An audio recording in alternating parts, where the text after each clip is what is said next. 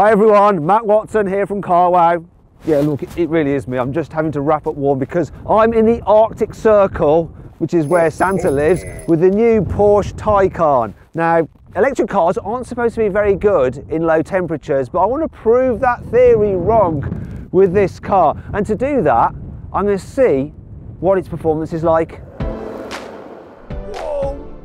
Make sure it's as fun as a Porsche should be. Do I look like I'm not enjoying myself? See what it feels like inside. It's just like a 911. Talk you around the exterior design. That's pure art, darling. See how quickly you can charge it.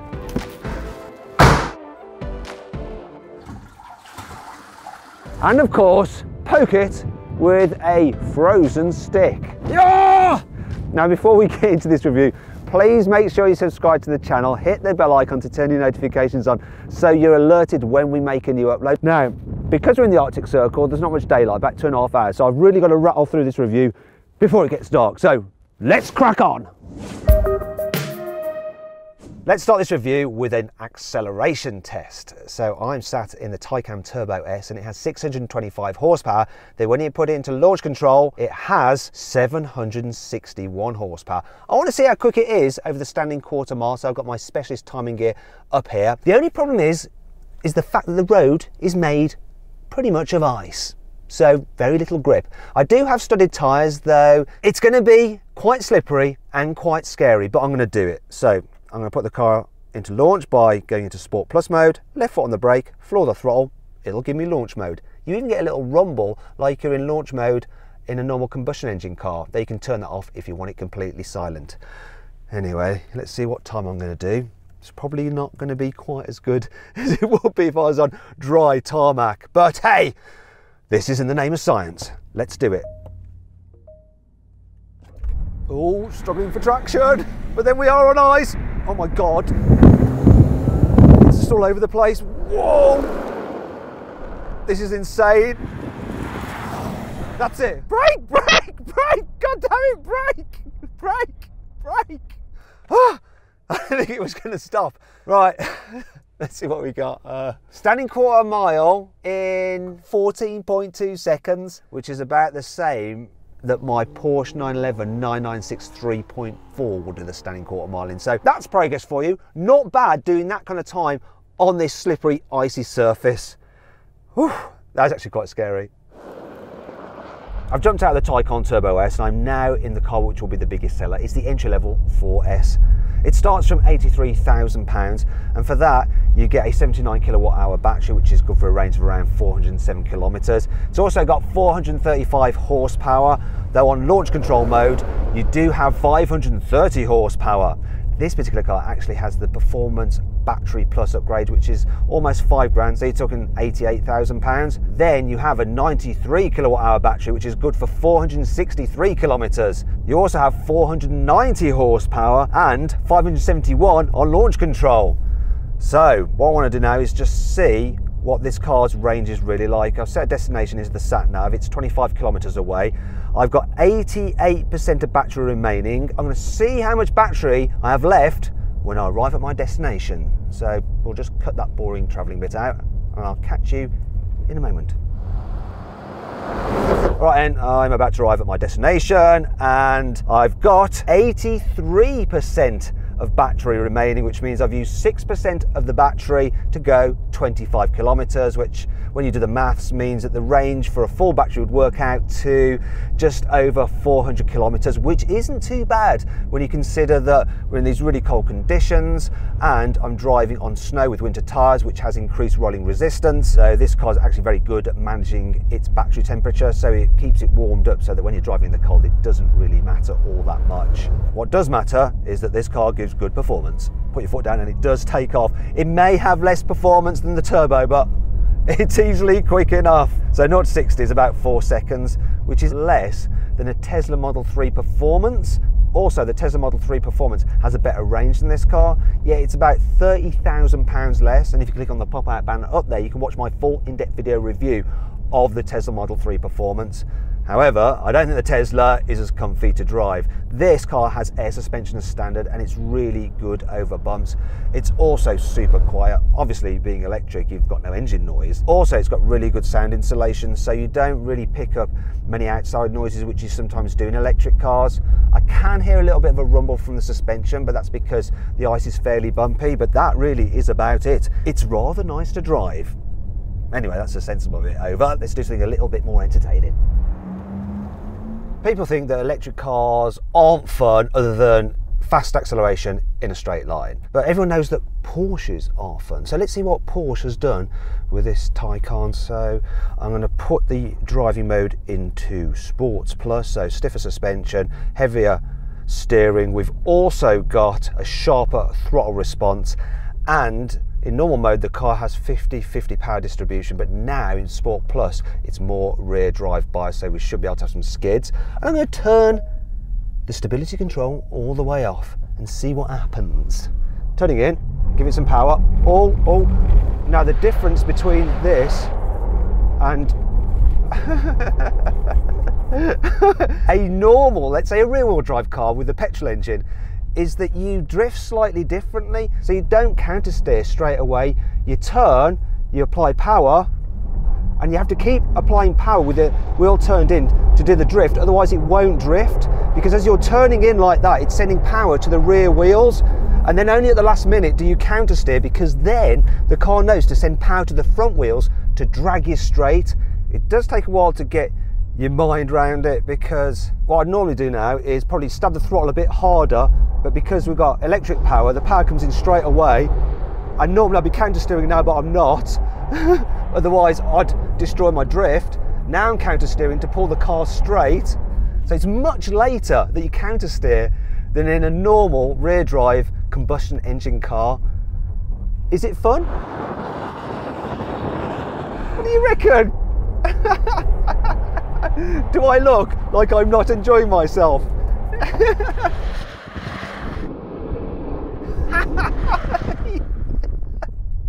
Once you get the hang of it, it's awesome.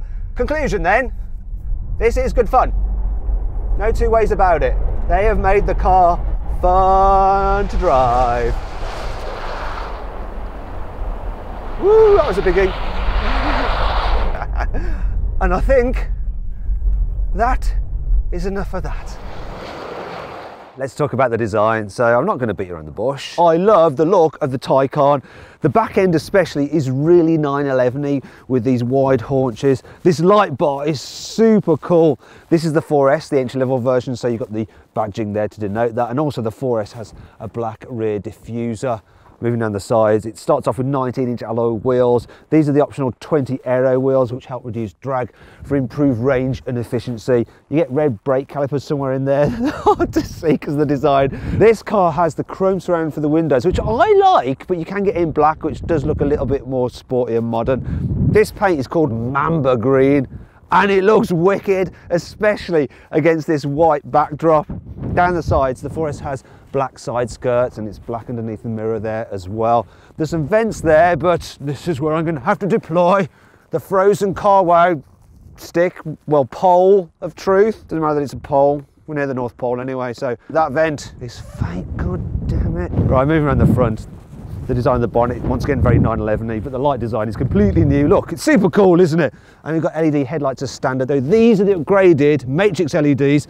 These vents are real though, thank God for that. Ah, I almost fell over. So there you go, that's the design of the Taycan. Love it, though I almost broke my neck then by trying to explain it to you. The inside just feels like an even more high-tech 911. So you've got all your driving information there, you've got a main screen there, you've got climate control on screen down there. There's even an optional screen for the passenger, and you can obviously toggle between different functionality on all the screens. Then there's the quality, which makes a Tesla feel a bit cheap. My favourite thing about it though is that they've designed the seating position to feel just like a 911. You are slightly higher up because you're sat on the batteries, but the way you look out through the windscreen, the wide expansive dash, and the fact that you can see the wings does just feel like a 911, and I love it for that. As this is a four-seater car, I need to talk about rear seat practicality, but my driver seems to be having a little bit too much fun. I'm going to carry on regardless. So I thought it would be as big in the back as a Panamera, but it's not, it's a smaller car. Knee room's actually good. The main issue is headroom. I think if you're over 6 foot, you're going to struggle a bit. It doesn't really matter whether or not you've got the glass roof. It's optional, by the way, the glass roof, because that doesn't eat into headroom any more than the normal standard metal roof. The problem is that you've got about 600 kilos of batteries sat underneath the car for a low centre of gravity. That means that the rear seats need to be raised up a bit. So that's always going to impact headroom.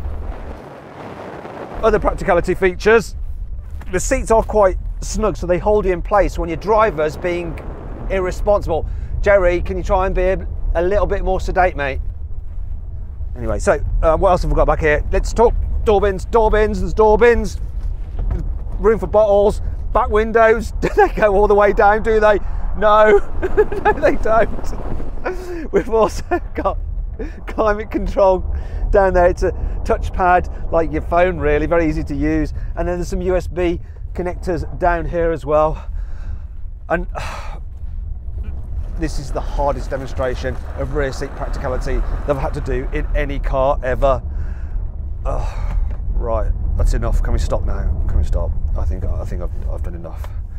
I'm starting to feel as green as this car's paintwork.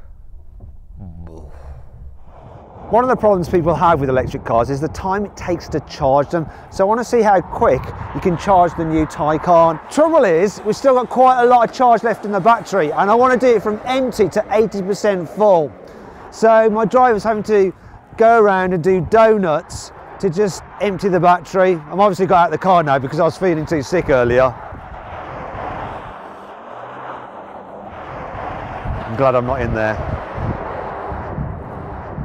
Right, we've pretty much emptied the battery. There's 6% left in it, so we're going to charge it. The time now is 2:53, and you can see it's pretty much dark. It's like it's night time. The car can charge at 270 kilowatts, and this cable can provide 270 kilowatts. So we're going to time it. Let's see how long it takes to get to 80% full.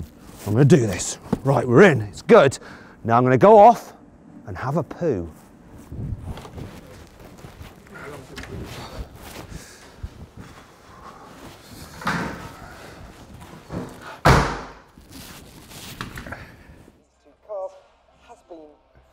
Tedious, because if you're going to drop a significant amount of...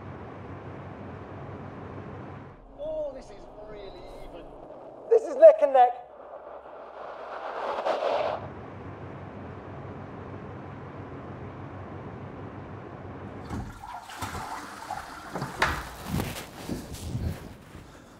Sorry, that took a little bit longer than I expected, though. So did the car. You see, it should have charged to 80% full in around 23 minutes, which would have been about 3:15. But there has been a problem with the cable. It was only charging at a maximum of 160 kilowatts. So it actually took about 20 minutes longer than I thought. So did 80% full at 3:35. That's still pretty quick though, isn't it, when you think about it? And really, most rapid chargers in the UK only charge at 50 kilowatts, so that would take about 75 minutes to get to 80% full. And if you're charging at home on an 11 kilowatt home wall charger, you're really going to have to do it overnight, because that'll take about 9 hours. I want to just cover off a few more items of practicality, in particular the boot. I love how you open it by pressing this hidden button. The opening though is quite small, and the capacity is 366 litres, which isn't that big really. We've got our camera stuff in there, and yeah, my special Audi bag. Speaking of which, the boot capacity on an Audi RS7 is 535 litres, and if you click on the pop-out banner up there, you can watch my full in-depth video review of that car. However, what the Audi doesn't have is a front boot. Yeah, look, which obviously I'm going to have to get in. It's a little bit of a tight squeeze. Yes, it's not as big as the front boot on a 911. And if you want to see my full in-depth video review of the Porsche 911, click on the pop-out banner up there. I think I'm stuck. Help. Help me, Jack. Jack. I'm going to need help. Dude.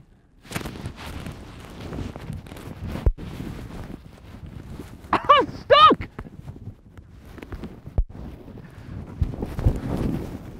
You bastard!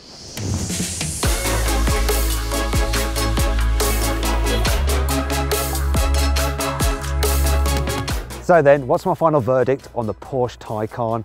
Is it a proper Porsche, even though it's electric? Well, it looks great. It's lovely inside. It's fast as heck.